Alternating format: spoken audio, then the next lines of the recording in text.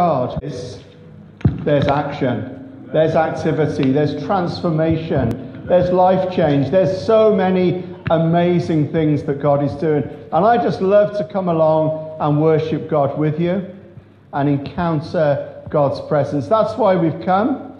And then for God to take us on to the next step, and then to take us out through those doors and to see more victories than defeats during this week. Isn't that right? To see more victories than defeats. Now, Jill, I've known Jill for a long time, and she had no idea what I'm going to share with you tonight, but it so fits in. It's like we worked on this for weeks, that Jill would be my link person into the sermon. And I'm going to share with you the story of the mustard seed, where Jesus healed the demoniac and then ripped into his disciples and said, "Where's your faith?" And then encouraged them and built them up. And I've got 3 words for you: fear, failure, or faith. Fear, failure, or faith. And when you look at the mountain of difficulties that each one of us encounter, pastors aren't super people. I'm just like you. I don't escape the attack from Satan. I don't escape trouble and difficulty in my life. After all, I'm a pastor in the Rhondda. And the Rhondda has got 85,000 people that live there, and 0.9% of them is Christian. We live and minister in a very, very dark place. Fear, failure, or faith. When you look at the mountain in your life, what are you going to apply to it? Fear?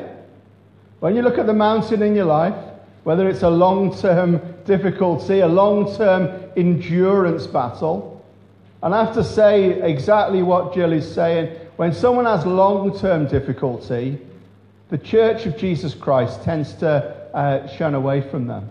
When people have short-term difficulty, everyone's with them, everyone's praying for them, everyone's blessing them, everyone's encouraging them. But if it goes on for longer than 2 weeks, the church begins to shun them. Or, if you get a bit better and then fall, get a bit better and then fall, get a bit better and fall, the church goes, "Oh, flipping heck, I'm not having too much to do with that person."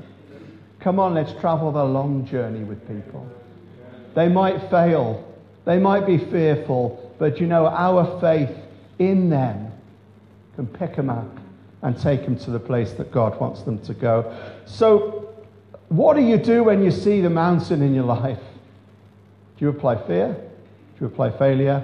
Or do you apply faith? We're going to watch a short couple of minute video, and then I'm going to give you the preach. Thank you. Funny, dude. So, Coach, how strong is Westview this year? A lot stronger than we are. You already written Friday night down as a loss, Brock? Well, not if I know we could beat them. Come here, Brock. You too, Jeremy. What, am I in trouble now? Not yet. I want to see you do the death crawl again, except I want to see your absolute best. What, you want me to go to the 30? I think you can go to the 50. 50. I can go to the 50 if nobody's on my back. I think you can do it with Jeremy on your back. But even if you can, I want you to promise me you're going to do your best. All right. Your best. Okay. You going to give me your best? I'm going to give you my best. All right, one more thing. I want you to do it blindfolded. Why? Because I want you giving up at a certain point when you can go further. Get down. Jeremy, get on his back. Now get a good tight hold, Jeremy. All right, let's go, Brock. Keep your knees off the ground, just your hands and feet. There you go. A little bit left. A little bit left. I bet he does it. There you go. Show me good effort. That way, Brock. You keep coming.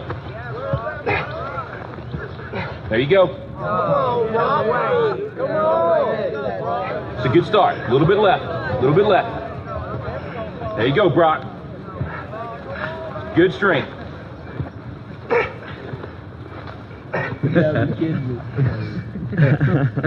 That's it, Brock.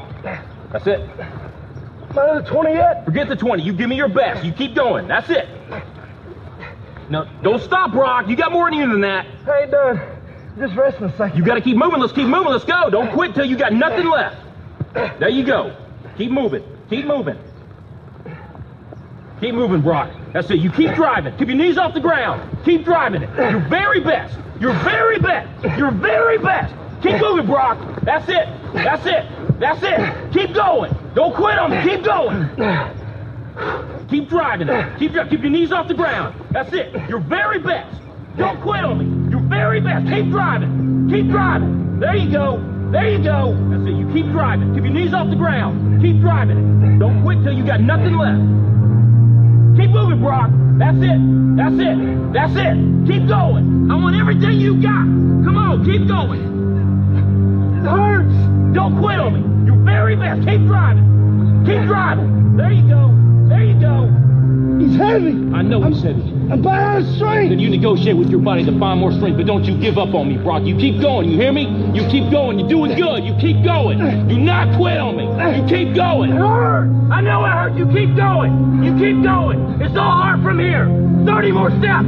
You keep going, Brock. Come on. Keep going. Burn. And let it burn. Hours are burning. It's all hard. You keep going, Brock. Come on. Come on. Keep going. You promised me your best. Your best. Don't stop. Keep going. Too hard. It's not too hard. You keep going.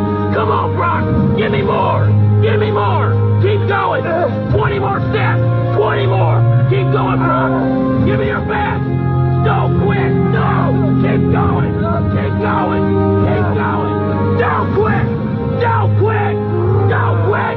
Brock Kelly, you don't quit. Keep going. Keep going. Go, Brock Kelly. You don't quit on me. No, you keep going. You keep going. Go, Brock. 10 more steps. 10 more. 10 more. 10 more.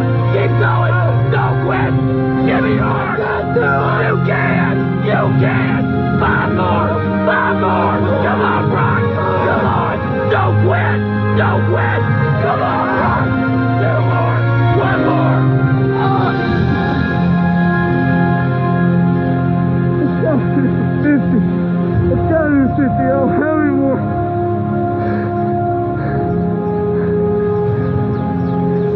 Look up, Brock. You're in the end zone.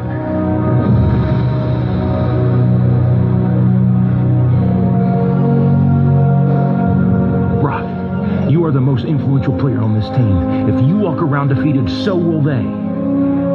Don't tell me you can't give me more than what I've been seeing. You just carried a 140-pound man across this whole field on your arms.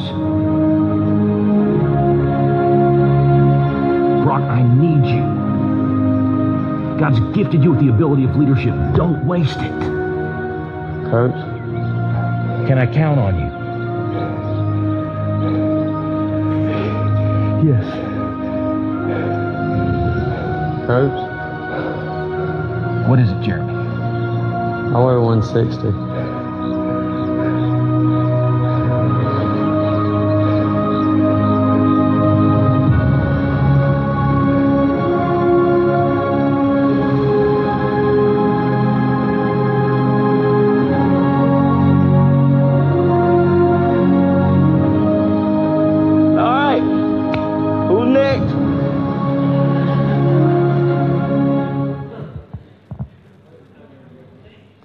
Watching that video all week. I watch it every single day because it inspires me, it encourages me. You see how often, and there are people that are should be in these seats here, that have given up, that have quitted, that have applied fear to a problem, that have applied failure to a problem and not applied faith. When you see the mountain, what do?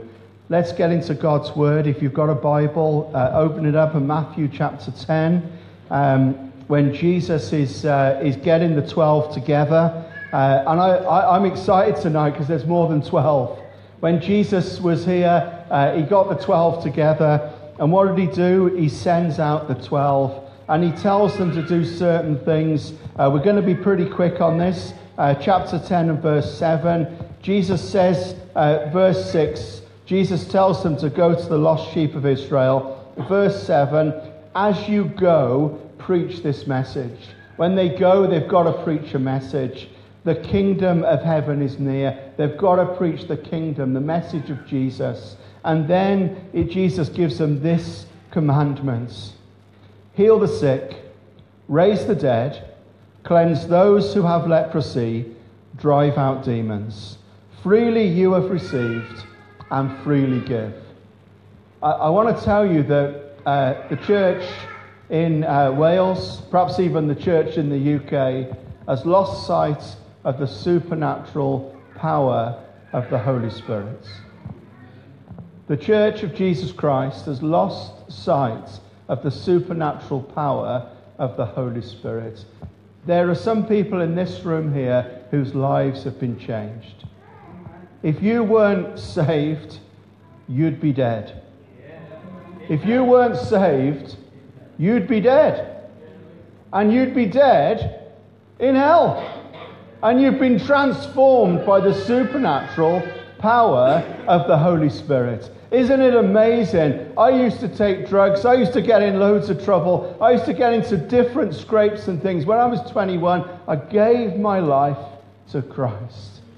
When we read passages like this, there are too many Christians that go, that was for yesterday. That was for yesterday. I tell you what, it's for now.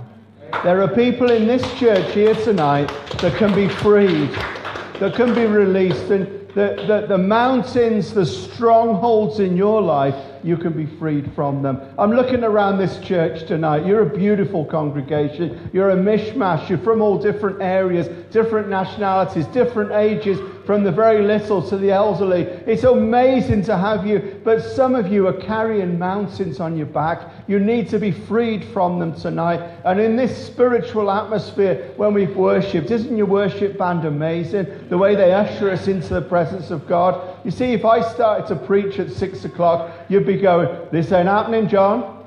This ain't happening. I'm not listening to you preach at 6 o'clock. The worship band begins to usher in the presence and power and anointing and authority of Jesus Christ into this place. There are people that at the end of this meeting, you're going to walk through those doors different to how you came in. Is this a faith-filled atmosphere, or is it a fear-filled atmosphere, or it is an atmosphere of failure? It's a faith-filled atmosphere where transformation is going to occur.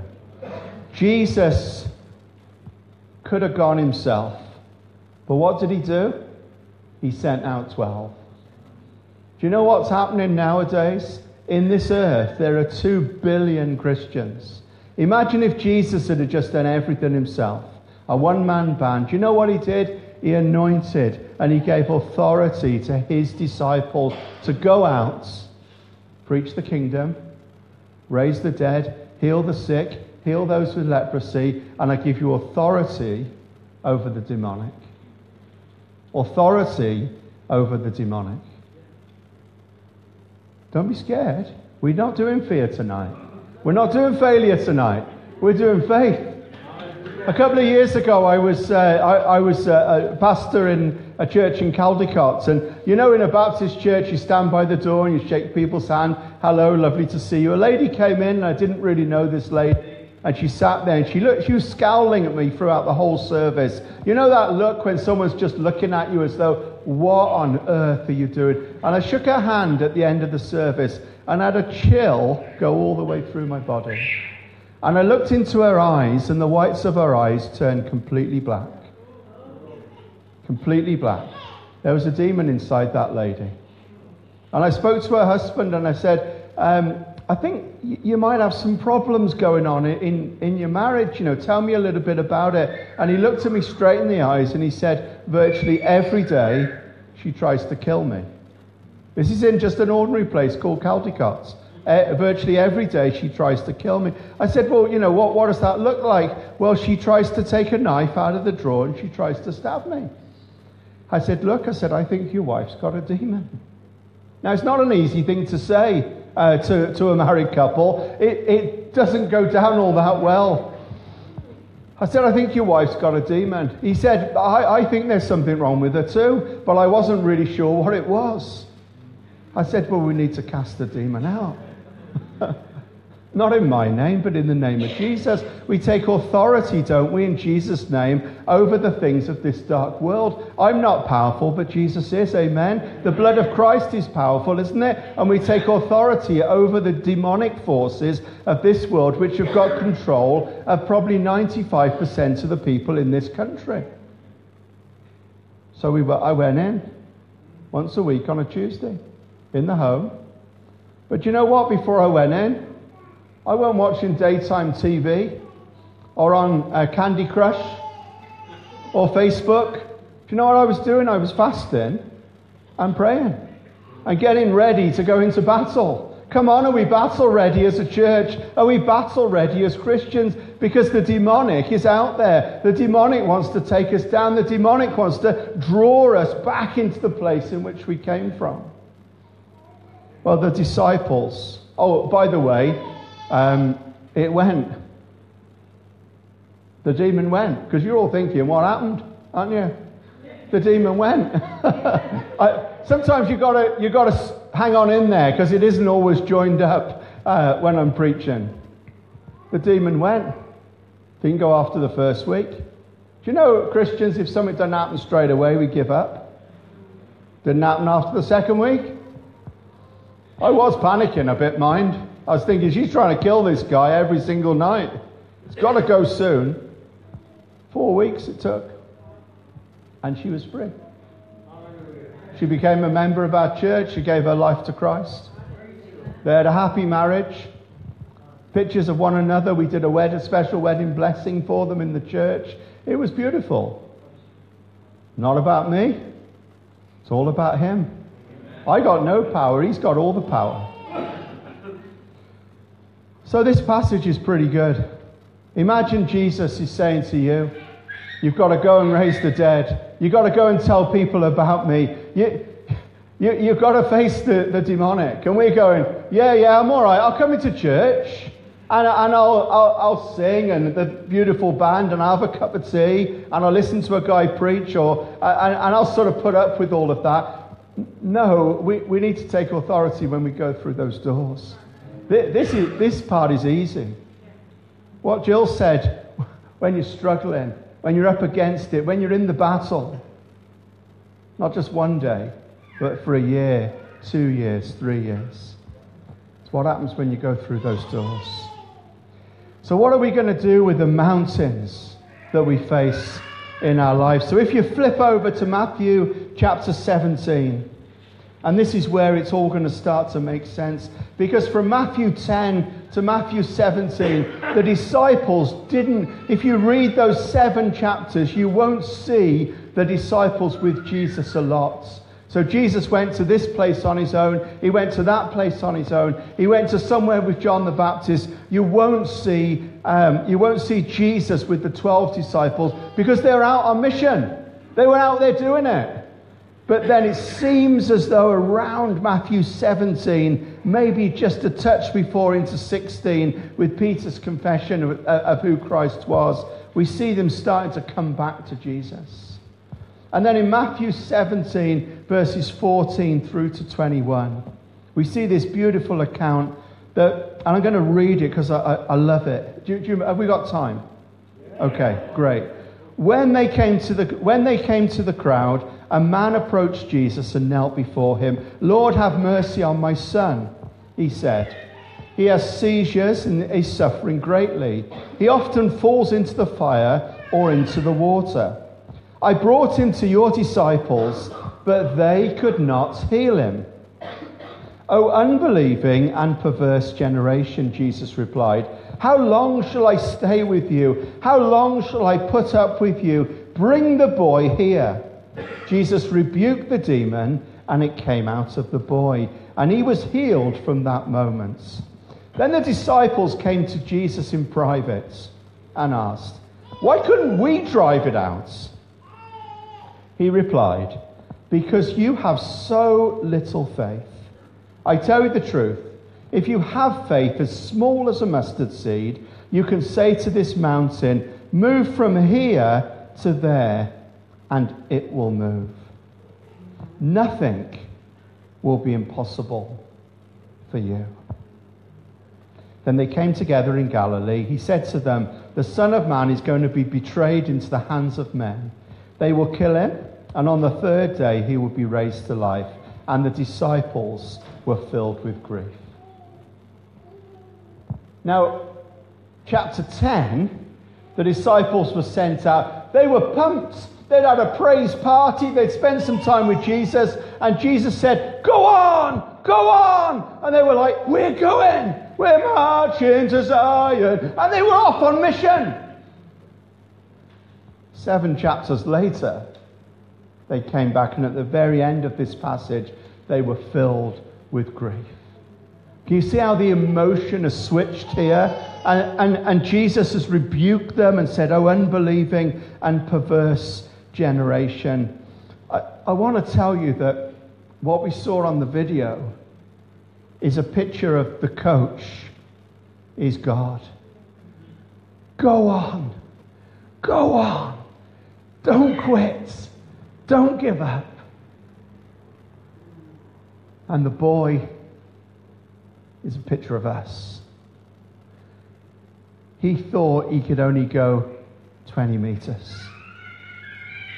But you know, with the power and authority of God on his life, he could go the whole pitch. He could go the whole pitch. And there are people in this room tonight that think you can only go 20 meters. Or I think it was 20 yards in America. But I want to tell you tonight that in the powerful anointing of God, you can go the whole pitch. You can go the whole pitch. You're not who you think you are. You're not who you think you are. You're not a product of your past. You're not a failure from this mistake. You're not fearful that this person will reject you or turn their back on you. You see, in verse 17, Jesus really does rip into the disciples. Because when Jesus is around, you've got to expect the supernatural. And I'm believing tonight that supernatural things are going to happen in this place. Jesus claims authority over the demon. And some of you are fearful of stepping up again. Some of you are fearful of going out again. Jackie and I, Jackie's my wife, we had a lovely time in Caldecott. I was pastor there for 17 years. They paid a salary. They paid my mortgage. They paid my pension. I had a lovely time there. It was really, really great. But the atmosphere of faith was beginning to dip in the church. And we were believing for less and for less and for less. And I really had to seek the Lord as to where we were going and what we were doing. And God spoke clearly to my wife and I, "You're to leave and you're to go to the Rhondda." So I spoke to all the clever people that plant churches and all of that. And they said, "If you go, there's no finance. There's no support. You just go." So we sold our house, left the church, left the comfort and security of what we knew to step into the plans and purposes of God. I have to say that in the last year and a half since that happened, our faith has risen. Our fears and failures of the past have diminished. And the anointing of God in the atmosphere of faith has increased. In the last couple of weeks in the Rhondda, we've seen 3, if not 4, under 20s give their life to Christ. All the glory goes to Him. It's not about us. We're in an environment where 0.9% of people are Christian, and young people under 25 is 0.09% of the young people of the Rhondda have given their lives to Christ. We are virtually the only church in the whole of that environment that has any young people in at all. Jesus took authority over the demon. And I want tonight to empower you to take authority over areas of your life that you consider to be a mountain? You see, Jesus said to them, "O ye of little faith," which means you haven't got much faith. And I'd ask you tonight, controversially, where's your faith? Where's your faith? What are you believing God is going to do? It doesn't take faith to live in a warm house in Newport. Sorry. It doesn't take faith to come into this church. No one's going to shoot you or kill you for coming in here. I don't think. They might nick your car. Did anyone come in a silver BMW? It's just going past there. Doesn't take faith to come into a warm building, sing praises together. I want to ask you, Jesus said to the disciples, you've got such little faith. You can't even move a mountain. You can't even change a situation or a circumstance. So I'm going to ask you tonight, what are you believing for? What are you sacrificing so that God can work in this area, in your life and in your environments? Are you caught up in fear? Are you caught up in failure? Are you worried what other people will think? Are you worried what your family will think? What your work colleagues will think?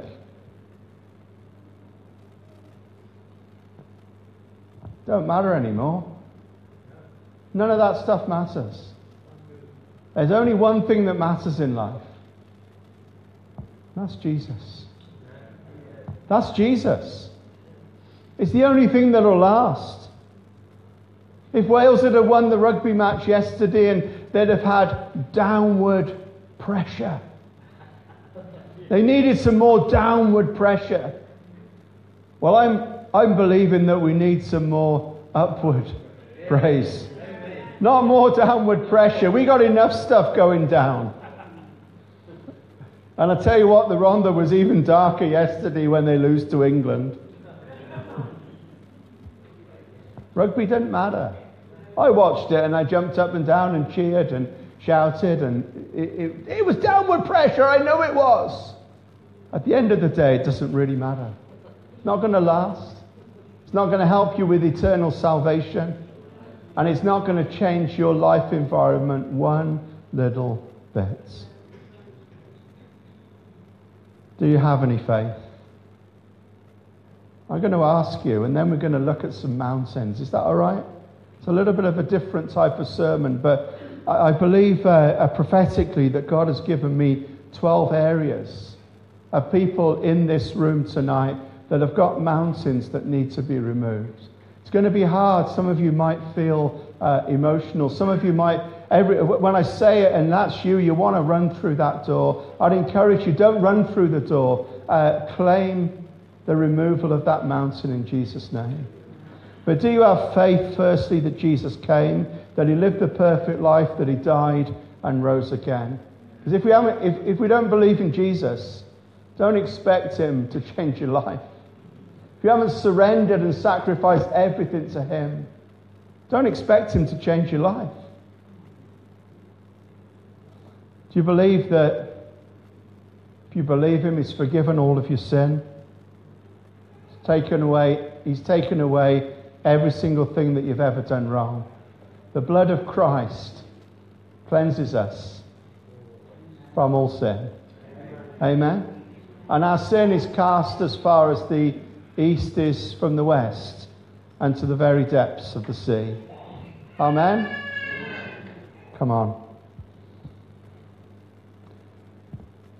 Do you have faith to believe that Jesus will give you a new life and a new start, and that nothing is impossible with God? Believe that? Do you have the faith to believe that Jesus can remove a mountain that's in your life?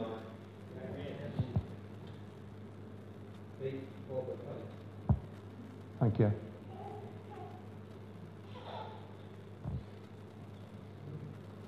Okay.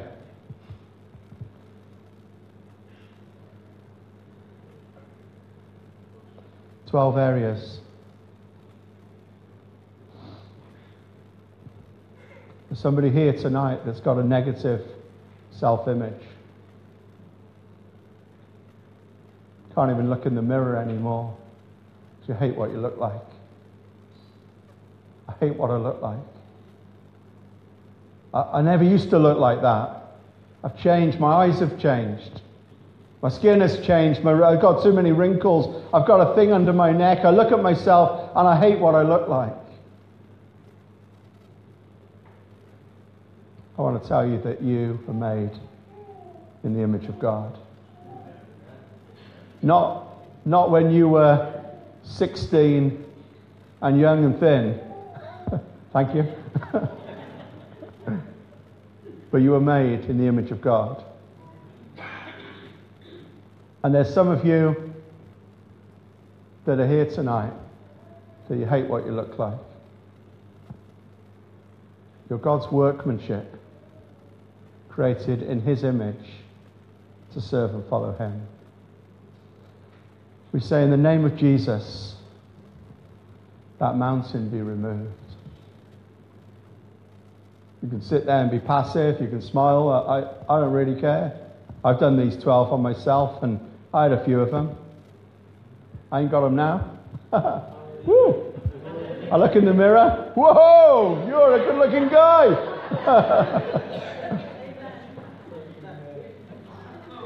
Sharp chin. Big ear, small ears. Bit of a double chin there, some lines. That's how God wanted me to be when I was 50 years of age. Amen? You can be passive, walk out through these doors, think it's all nonsense, and stay exactly the same as when you came in. I think that's a bit of a waste of an hour and a half, to be honest. Negative self-image. In Jesus' name, we tell that mountain to be removed. And I want to give you a tester to see really if you've given that to the Lord. When you get in, first thing to do, look in the mirror. Look in the mirror. It'll be the end of the night, so you'll be looking the worst. Or look at your Facebook profile and see what picture you've put up. I haven't got to be a prophetic pastor. I've just got to have Facebook friends. Some of my friends haven't even got a picture of themselves on their Facebook profile. Negative self-image. I don't like who I am, and I don't like what God has done. In the name of Jesus, be gone. You are who you are, and God loves you as you are. Amen? And He hasn't finished with you yet. Number 2, abandoned as a child. I tell you what, I shared this in the Rhondda. That was hard. In our church, no one is brought up by the parents that gave birth to them, apart from my own children. It's hard. Abandoned as a child. You feel the guilt and pain and weight of that. My dad left because I was a bad child. And sometimes the devil will reinforce that belief on top of that. My parents split up because I was born. I was an unplanned pregnancy, and my mum and dad weren't ready for children. And sometimes parents say this to their children, we weren't expecting you, you were a mistake. And we couldn't handle children financially, and we weren't quite ready, and we split up, and the child becomes a young person, that young person becomes an adult, and that adult becomes an older person, and they live with this mountain of belief that they were a mistake, and it was their fault that the parents split up. And my dad walked away and I never had a proper relationship with him again. Abandoned as a child. The devil will lay that on top of you and you'll carry that mountain throughout your whole life.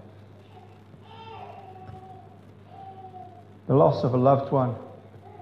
There's one thing you can be sure of in this life is that at some point someone is going to die.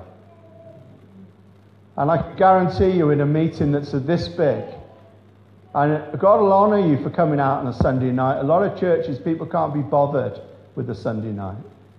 A meeting this big, you've got a lot of unordered deaths. In other words, the death of a child, the death of a young person, the suicide of a friend, someone that got cancer and they didn't survive it. You know, I've prayed for many, many people, and I've laid hands on many, many people. I've anointed oil with many, many people. And you know, some live and some die. And I don't know how it works, but I do know that God is still sovereign. And that we can't blame God because God is still sovereign. God is still on the throne and God is still in control.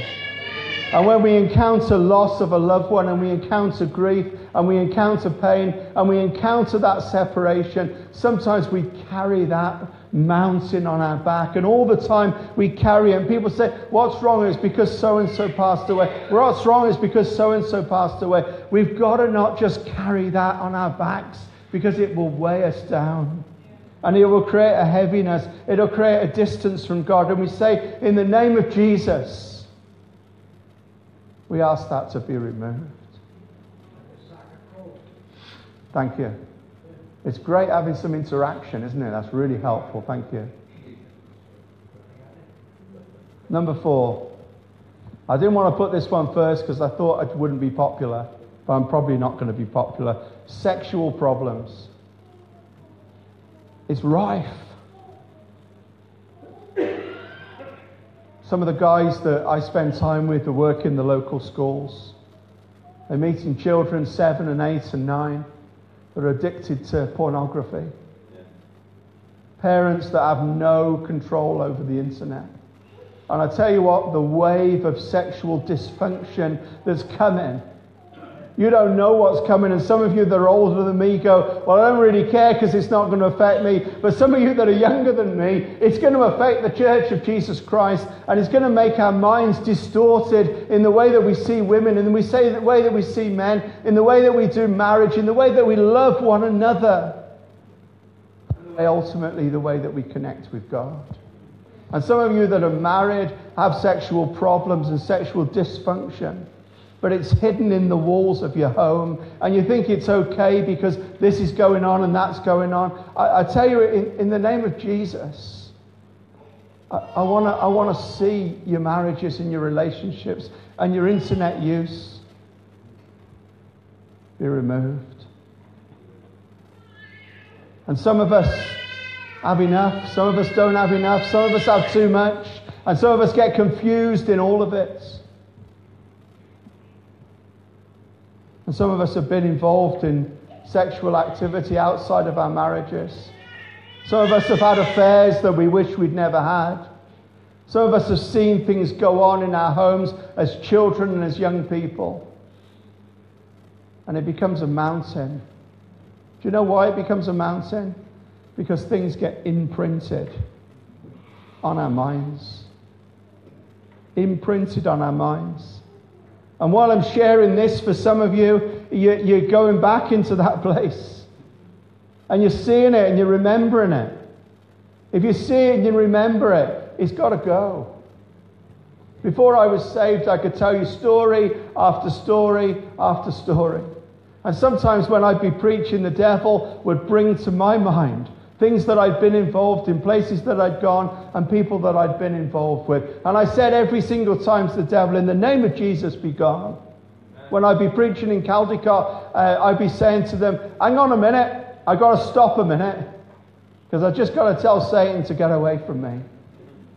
And he put pictures into my mind. You know, the blood of Christ can cleanse us from all sin. The lack of hope, You know, some of you have given up. Now, some of you go, oh, that's not quite the same as some of the others. But some of you have got a lack of hope. That when you look at your life and you look at your future and you look at the circle of friends and the people that you're involved with, you go, well, I haven't got much hope now.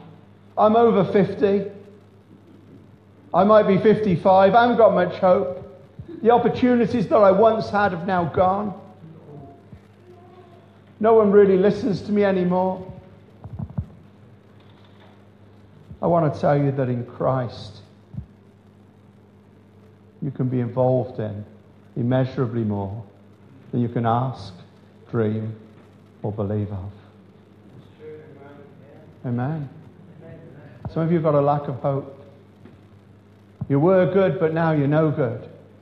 Well, I want to tell you that in Christ you can be better in the future than you were in the past. Is that right? And until you breathe your last breath, God can use you to reach the lost, to raise the dead, heal the demonic.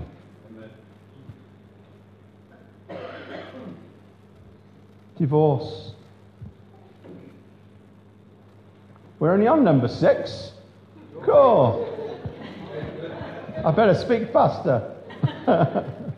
Come on. Divorce. The church has always had a bit of an issue with this and has run people down and criticised people and sent people away from their churches and ignored them and turned their back on them. I want to tell you that if you've been divorced, you're welcome and God loves you. And if you've been divorced and you've gone through all the issues and the pain of separation, I want to tell you that God loves you and that he welcomes you. And that the pain of a separation of a family and two people that thought that they loved each other and in the end it didn't work out, don't wear that as a mountain on your back. Don't carry that for the rest of your life. Ask him in Jesus' name to take it away.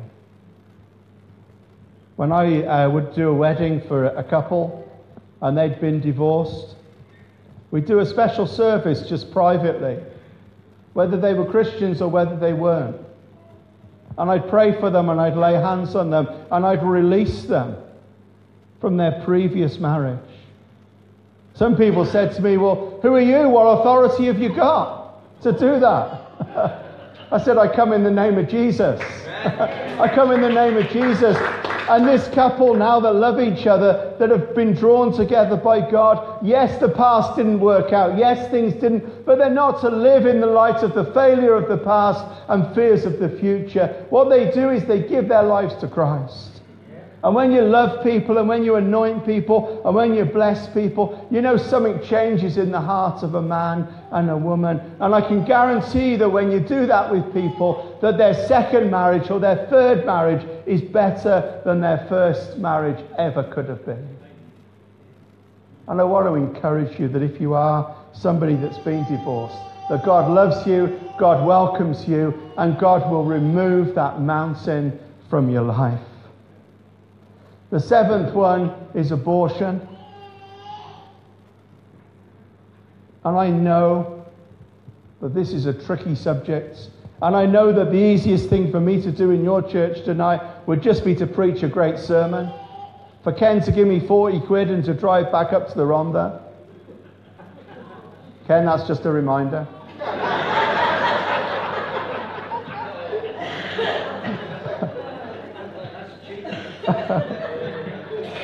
We were going through a test financially, and I came and shared at the men's curry night, and we had an awesome time. My son came with me. My son's in LA now, serving on the streets of LA as part of the Dream Center Los Angeles. It's another story, but God has really touched his heart, and God has really blessed him, and he's out there. He contacts me every day, and he's involved in loads of different things.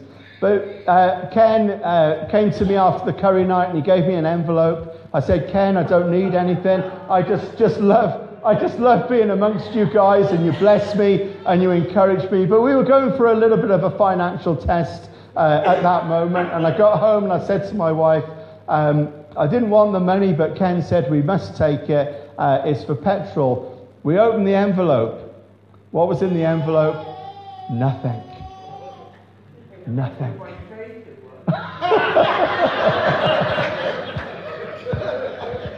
And a few days later, Ken phoned me up and he said, I'm ever so sorry that I didn't put anything in the envelope. Do you know what? Sometimes God really does test you. He tests you with non-Christians, but he also tests you with Christians. But I laughed about that. And do you know what, Ken? I've kept the envelope because God really did. We were on the edge and we were going through a testing time. And do you know what? God said, I got this. I got this. And when it comes to abortion, if you've been through that journey of abortion and you were pregnant and then you decided that it wasn't the right time and that you couldn't have it, I don't agree with abortion, but I do know that it goes on, and that as the Church of Jesus Christ, we should not put our head in the sand, but we should deal with difficult issues and spend time with people that are hurt and are broken. And I would encourage you, if you've ever been on this journey, you know what I'm talking about and you know what this feels like. But in my time as a pastor, 18 years, I've never met one person that thought that it was a good decision. Never met one person that thought that it was the right decision or a good decision. But it was the decision they made at that time. And when I used to take drugs, and I had an unfortunate moment where I shot a boy in the leg in a school in Birmingham, I thought that was the right decision at that moment. You're looking at me going, what is this guy on about? I know now that wasn't the right decision. And we're not judging anyone. But we say to that mountain that some people may carry and families may carry. And back in the Rhondda and back in the day, they used to send people away. Chapels that are now closed, and they deserve to be closed, used to send people away and turn young girls away that were pregnant outside of marriage. In Jesus' name, we welcome them. We love them and we bless them. Number 8, disappointments. You might have come here tonight expecting a great word, and you've gone away and you thought, oh man, why has Ken invited that bloke from the Rhondda? I'm disappointed with Ken. I'm disappointed with the leaders, and I'm never ever coming back. Well, we bless you and we love you, but I tell you what, you're just going to be carrying a mountain. And if you carry the mountain of disappointment, and I hear people say these phrases, son, daughter, I'm disappointed in you. And you might have said these words. Do you know what? The devil picks them up and he forces them like a dagger into the heart of the person. And do you know what? When they're forced like a dagger into the heart of the person, they stay there like a tattoo that you can't remove. Well, I might not be able to remove tattoos in Jesus' name, but tonight we can remove the mountain of disappointments.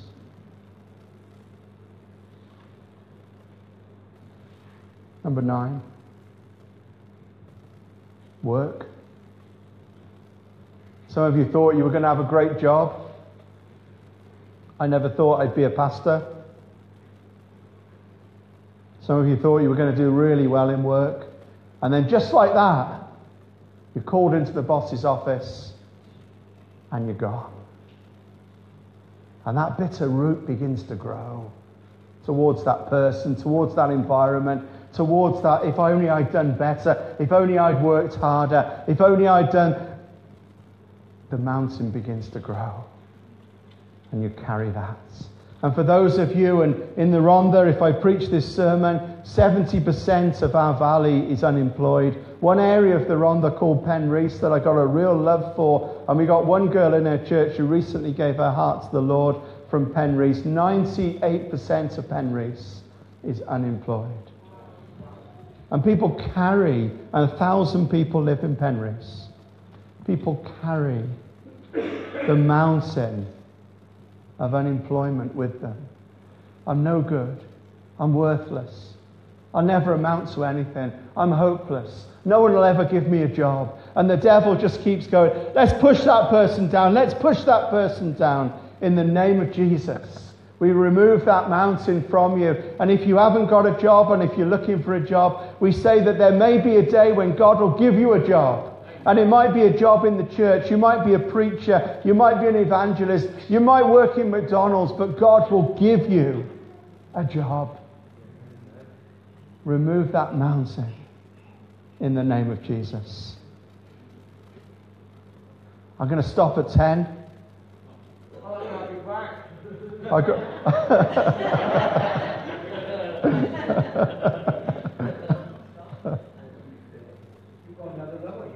No, I've got another hour. It's just a warm-up. We'll do 3.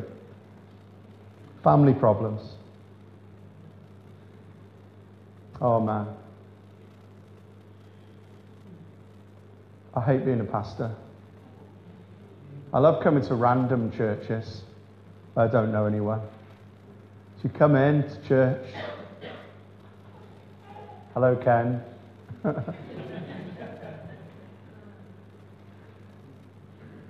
Get the arms in the right position. We love you, Lord. Get out into your car. Drive home. In 5 minutes, you're back in the argument that you left. You're back in the argument that you've left. And some of you that come to church together, you continue the argument when you get back in the car. You better not nod or shake your head, because family problems. Or some of you are going to go back home and you're going to face some tough stuff. Some of you have got a wife or a husband or a partner, or you're in a relationship and they don't want you to come to church, and you're going to go back home and you've got to give as much grace as you can give. And you're going to have someone that say, oh, you're with the Holy Joes tonight, were you? Oh, you were clapping, oh, you were singing, were you? And there's something in you that starts to rise up. As you travel back home, ask God to give you the grace. Ask God to give you the love and the compassion for that environment that you're going into. Don't ask God to take you out of it, but ask God to remove that mountain of the pressure and oppression of a difficult family environment. Some of you might have come to church together and you've got a teenager that's just in a bad place. And there's a bad atmosphere and a bad smell in your house. And you just want to get out of there. I tell you what, pick a little bit of this up tonight and take it back into your home. And when you walk into your home, go in with a different feeling. Put a smile on your face, and if there's someone in there that is going to nag you, and moan at you, put you down, ridicule you, walk in and walk in the light of Jesus Christ and say, anyone fancy a cup of tea? Anyone fancy a cup of tea? I'm not making you one. You didn't put the check in the envelope. Go on, yeah. I believe that when people ridicule you, harass you, take the mickey out of you, whatever it may be, they're not taking it out of you, they're taking it out of Christ in you. That's it. Yeah, that's good. We are the carriers of Christ. If we weren't, they wouldn't do it. That's good. Christ. Thank you. Yeah, that's good. Thank you. And ask in Jesus' name for that mountain to be removed. Every single night when I was a teenager, my mum used to pray in her bedroom for my salvation. I was 21 when I gave my life to Christ, and I was a real rebel rouser. I was a troublemaker, and I was a troubled young man. And I used to listen to my mum cry in her bedroom every single night. And I thought Mum and Dad were just arguing every day. And she'd be crying in the spirit for my salvation. I'm a testimony of grace before you tonight. Number 11, failure. I hear this phrase an awful lot in our churches amongst Christians. We tried that once and I'm never doing that again. Because it didn't work. We tried that once and I'm never doing that because it didn't work. I believe as a church that you're awesome on a Sunday. But I want to know what you're like on a Monday. I want to know what you're like on a Tuesday and as a Wednesday. I want to know what you're like on a Friday night and a Saturday night. I believe that you're an awesome church on a Sunday, but I only ever see you on a Sunday. If I went and knocked on the doors of the people, is this Edison Ridge or some strange name like that? If I went over to those flats and I said, what do those people ever do for you? The people of this church might say, well, we tried that once, but it never worked. We tried to love on the community. We tried to go out there and spend some time with them. My wife and I, we spoke to a church recently in the Rhondda, and we said, we really want to help you.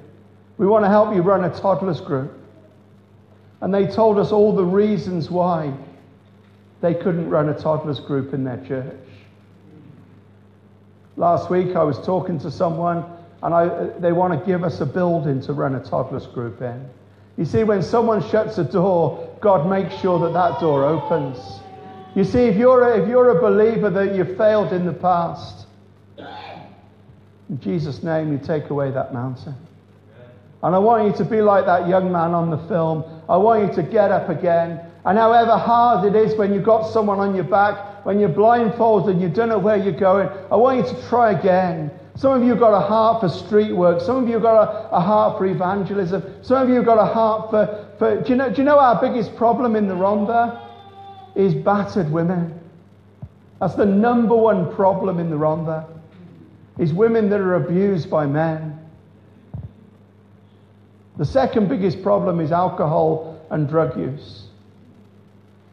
And do you know the day that it happens the most is on Rugby International Day. And last week when we beat Scotland, I cried. As I drove through the Rhondda at 11 o'clock at night to go back to my home, I cried. Because I knew that in the 85,000 people that live in the Rhondda, that there would be hundreds of women that will be abused and battered in their homes.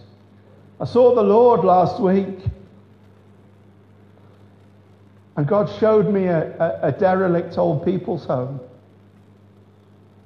100 beds, 100 beds.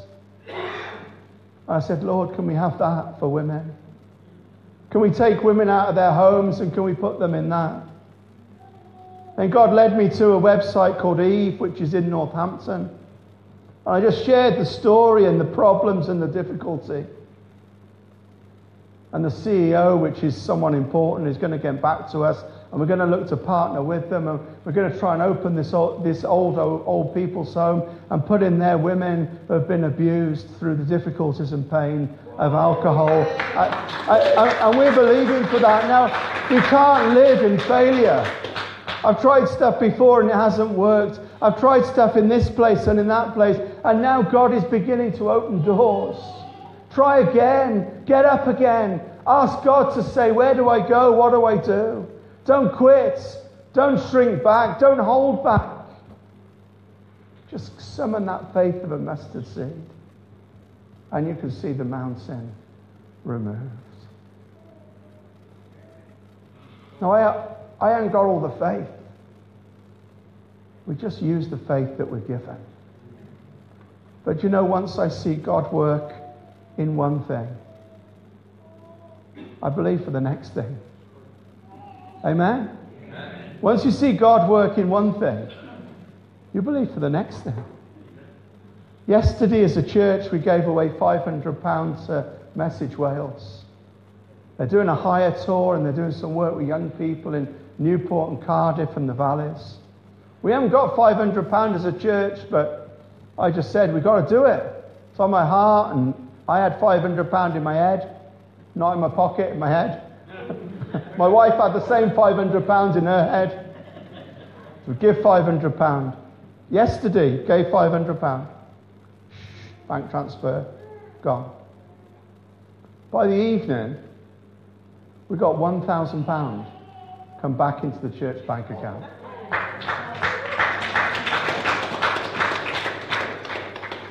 A church in Porthcawl gave us £500. And a charity that I'd never heard of gave us £500 from Hereford. I don't know. But if we live in failure and fear and not faith, we'll never see change.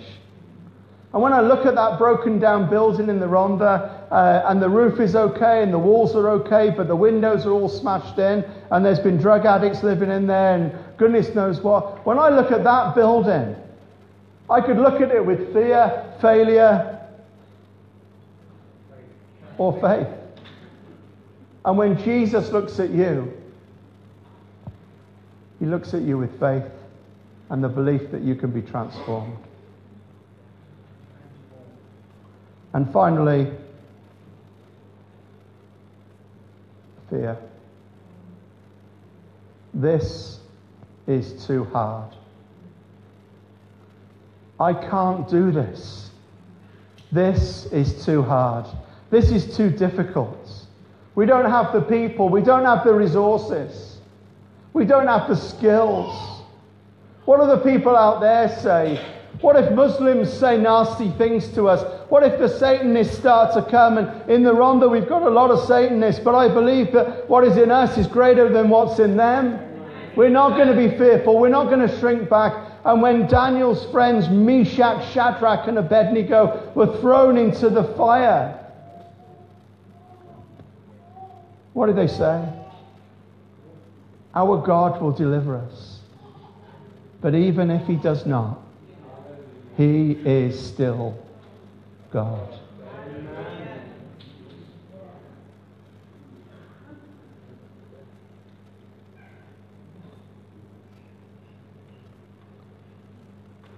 That's it.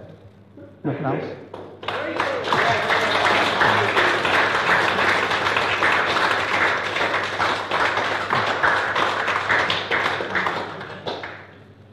I've been in a lot of meetings.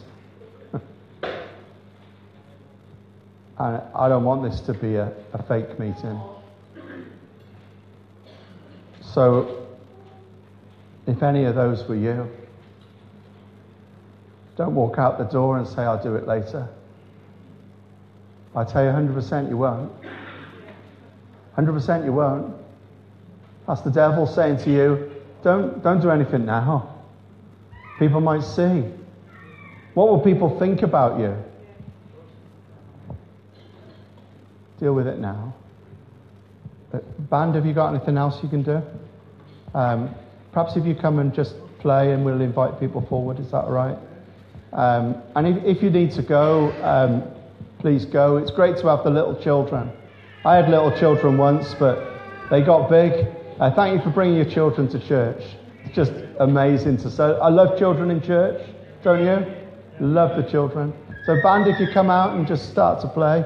And if people want to come forward, if you want prayer, if you want to sort this out with God now, put a marker in the sand. Hello? Want to share?